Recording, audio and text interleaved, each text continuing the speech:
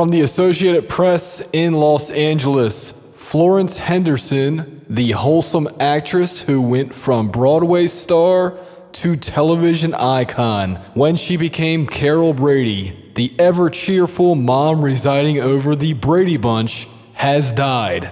She was 82 years old. She died surrounded by family and friends, her manager Kaylee Pressman said in a statement late Thursday.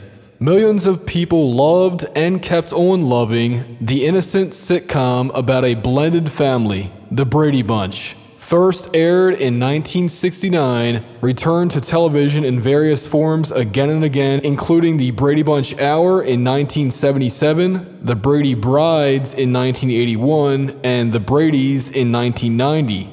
It was also seen endlessly in reruns. So yeah, this is sad news. That woman, she led a great life, and, she died on Thanksgiving 2016. There have been so many celebrity deaths this year, and she's just another one. It's crazy, the amount of good people that have died this year, and here's another one. Very sad, and condolences to her family. From the Associated Press in Los Angeles, Florence Henderson, the wholesome actress who went from Broadway star to television icon when she became Carol Brady, the ever-cheerful mom residing over the Brady Bunch, has died.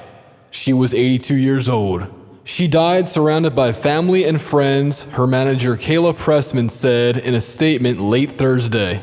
Millions of people loved and kept on loving the innocent sitcom about a blended family, The Brady Bunch. First aired in 1969, returned to television in various forms again and again, including The Brady Bunch Hour in 1977, The Brady Brides in 1981, and The Bradys in 1990. It was also seen endlessly in reruns. So yeah, this is sad news.